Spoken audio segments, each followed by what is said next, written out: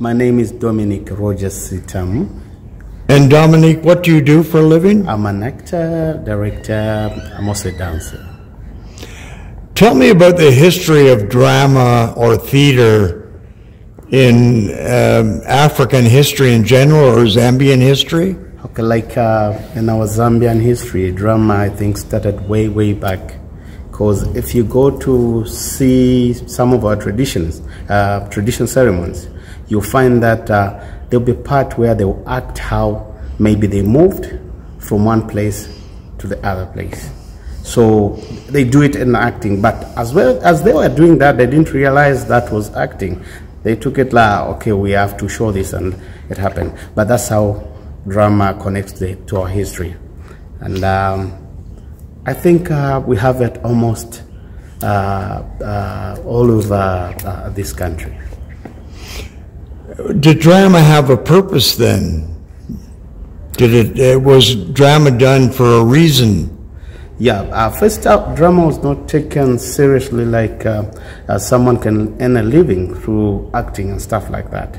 It was taken as something that they would just use to play, like they just want to have fun and stuff like that. But as time went on, other people took it serious and said, look, fine, this is something that can be done at a serious level, and that's how some of us come in, and now we do drama for a living. You know, I do theater for a living. I've been doing theater throughout. From the time I completed my school, I have been doing theater, and that's what puts bread and butter on my table. Could you tell me about some of the productions that you've been a part of? Yeah, I've done a lot of productions. I've done for theater, I have done productions like Wisdom of the African Drum, which is a production that talks about Pan-Africanism. Okay, that's what like introduced me into theater, like serious. And I toured with this production to so many places. I toured with it. I went with it to Zimbabwe, South Africa, yeah, and locally we've performed it around.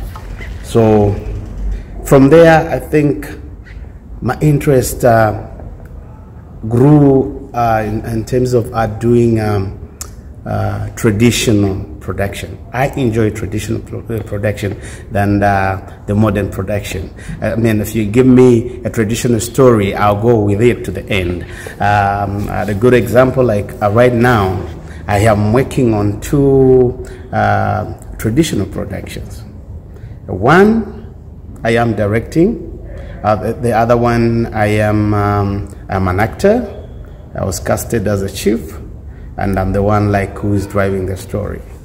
Any similarities or differences between European or Western drama, and is it very similar to the structure of African drama?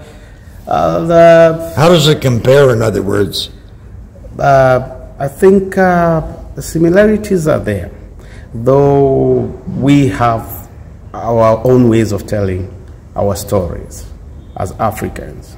So if you are doing a production, you can't like, compare it to a production done by Shakespeare, you know. But I think that's where we get all the tactics and stuff like that. But in terms of comparison, these are not productions that you can compare. The Shakespearean productions will be done, and they are, because that's another traditional way of doing production. And then also we do it the way we understand our culture. So there is a difference, I mean, but not very much.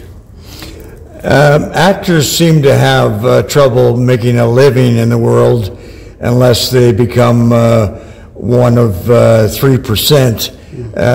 How is it for the Zambian actor just to make a living? Do they have to have another job to survive? Yeah, where we're coming from, we couldn't just depend on theater. It was quite tricky. Even for me, I can say this, when I decided to say I'm going to do theater, I'm going to do drama seriously for a living, even my family didn't believe that I could do that. So it takes determination. A few of us said, okay, we're going to make this as our job and work. And I think a few of us have managed. And now everyone is coming on board because now it is paying. But when we started, it was very difficult, yeah, for one to earn a living through drama. But now it is. In some countries in the West, there's grants for actors and so forth. Do you have assistance from the government at all, or any organizations to help young actors get a start? It's here, I can't say it is common in that way where you get grants. It's very difficult to get a grant, but grants are there. When you are lucky at that time, you get it. So it is not like obvious that I'll get a grant and work on a project, you know. Yeah, most of the times what we do, I love to work. If there's a project that I want to execute, I'll work, make my money to execute that project. In terms of grants, not very much. Is there any connection between television productions and theatrical productions? There is a very big connection because, as you know, one can't just go straight to television. I mean, love to pass through what we call Broadway, I mean theater. And but there are others who have gone direct to do TV series and stuff like that.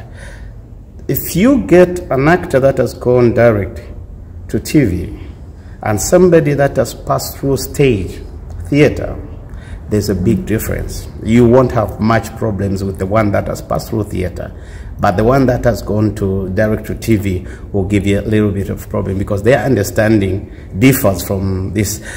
An actor who has passed through stage has had an opportunity to communicate to the audience direct. So camera doesn't really become a problem for him.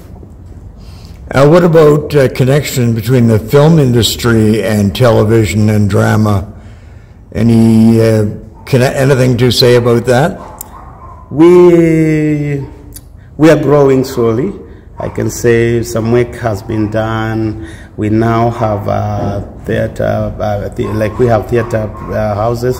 We also have now production houses that are into film, that are into series, and documentary and stuff like that. So I think we have a connection this time around. We are able to relate those people from the stage, the ones that are into film and stuff.